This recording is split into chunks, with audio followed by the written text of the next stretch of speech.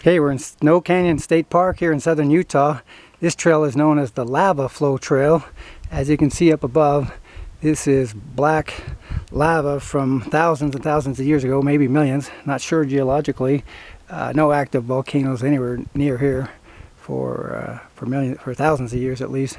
And so you can see the lava which flowed literally down this ravine right underfoot here, all this black rock, and then it continues on for another at least visibly another 80 yards right in front of me, and pretty spectacular.